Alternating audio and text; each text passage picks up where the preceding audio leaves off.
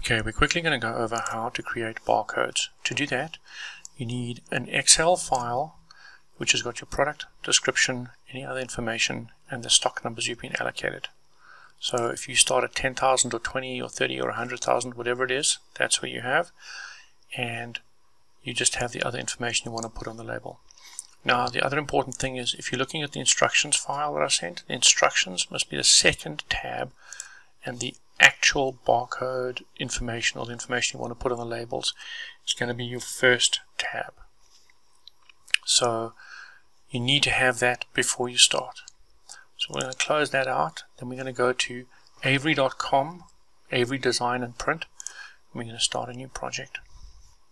And then we're going to choose a label type. So you have to start by choosing a label. We're going to choose 5160.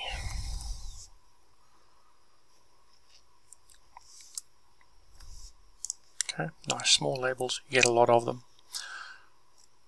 You can choose whichever label you like. Just make sure that it's a label you actually have. We're going to just select the blank design. And then over here we're going to import data. And we're obviously going to import that file that we had to start off with. I just called it ski sample file. Okay. Get rid of the first line because we don't need that. Get rid of all this other size information. We don't need that. We don't need any other information. We do need to keep the stock number. We do need to keep whatever information we want. So we go over there and put product. And you can arrange this however you want, right? You can put price next. I don't know. Put description. It's whatever, however you want to do it. Okay, we're going to put a little dollar sign over here to make it easy for people to see. You notice we do not put the barcode in. Okay, we go next, finish. Okay, now we go more. We select QR codes.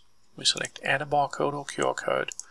We're going to do it from the spreadsheet, and we're going to select code 39.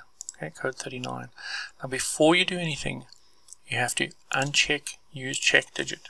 We're going to then change the X dimension to 15 to make it big enough to scan nicely. Then you drag the stock number in. Okay, that makes a stock number for you. If you don't do this stuff first, it'll come up with an error message saying that it can't create the code or something like that. So make sure to do that. Always leave display text below code visible so we can see the barcode that was used. You finish it, then you have to just arrange this on your label however you like. I really recommend making it as big as is convenient, and then you're done. You arrange it how you like, bearing in mind people have to see it. I'm going to ignore that. There are my barcodes. You can now print these in your laser printer, just making sure that you have the right format of barcode. The right format of label so that it prints nicely. Otherwise it's going to be a complete disaster, and then you're done.